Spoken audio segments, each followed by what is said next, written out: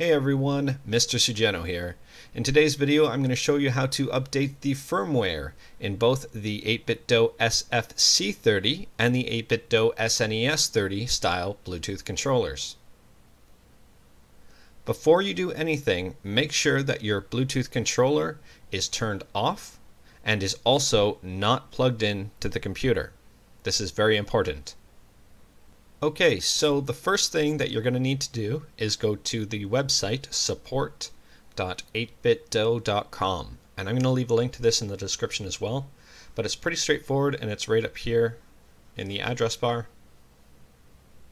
And once you're here, it's going to bring you to the manual page. The manuals that you will need, or I guess would like to have, is the manual version 4.0. The manual legacy is the original one.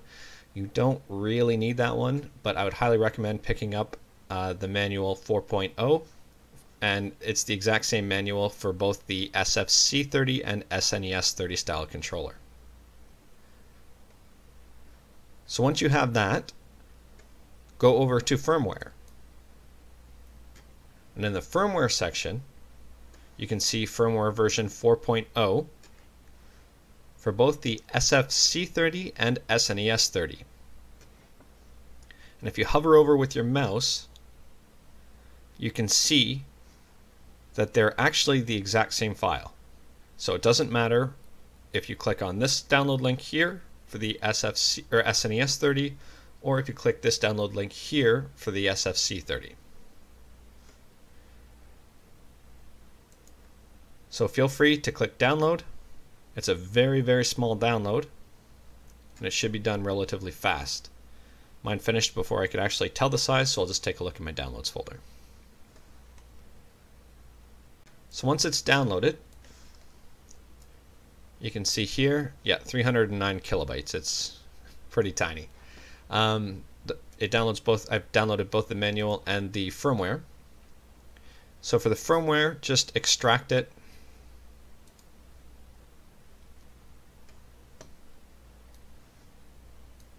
And you'll get three things right here. You'll get a file with update tools, you get a README, and you'll get the DAT file. Feel free to open the README if you would like. And this is showing the unique modes. You can see with version 4.0, there's the Nintendo Switch connectivity.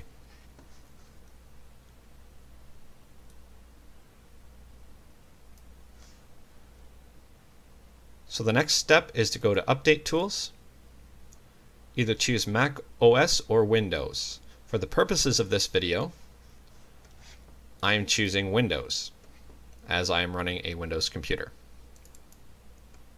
And then there's an application called 8bitdo update.exe. So open that.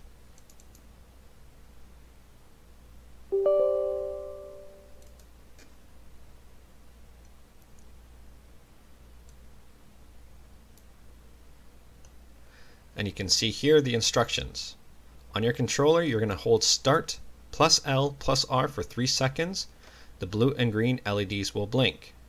You're going to connect to PC via USB cable. And also, after that's done, you'll click USB Update button and select Firmware File. And this button should automatically populate, or automatically become selectable once you connect your controller to the PC. Alright, here's my controller here, and at this part, this is where I'm going to press the L and R buttons and start for 3 seconds. So to get the timing of this right, it's actually easier just to hit L and R right away, because this does not power on the controller. Now I'm going to hit start and hold it for 3 seconds. You can see both lights are currently blinking. At this part, this is where you plug it in to the micro USB to your computer. And as soon as I plug it in here, you can see on my screen that the USB button is now clickable. So I'm going to click USB Update.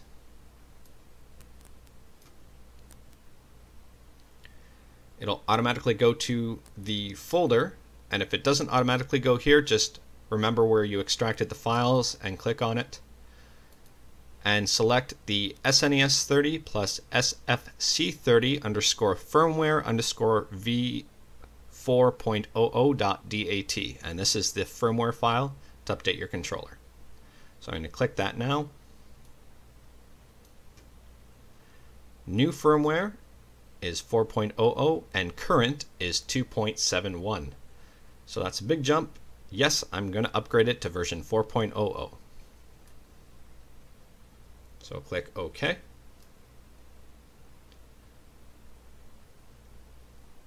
You can see it is now updating, and it shouldn't take very long at all. I highly recommend being very careful with your controller at this point and to not accidentally unplug it.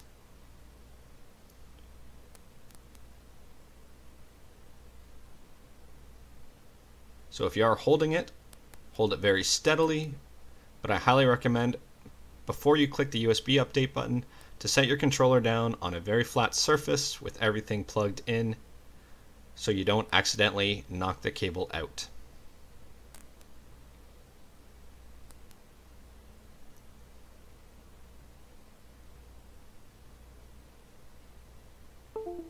Okay, now I got the nice message saying firmware upgraded. The blue button, or the blue light LED, you can see has stopped blinking on the controller. And that's it. Easy peasy. And now your controller has the latest version of firmware on it. This process is the exact same for both the 8bitdo SNES30 and SFC30 style controllers. That's all I've got for today. Thank you everyone. Take care.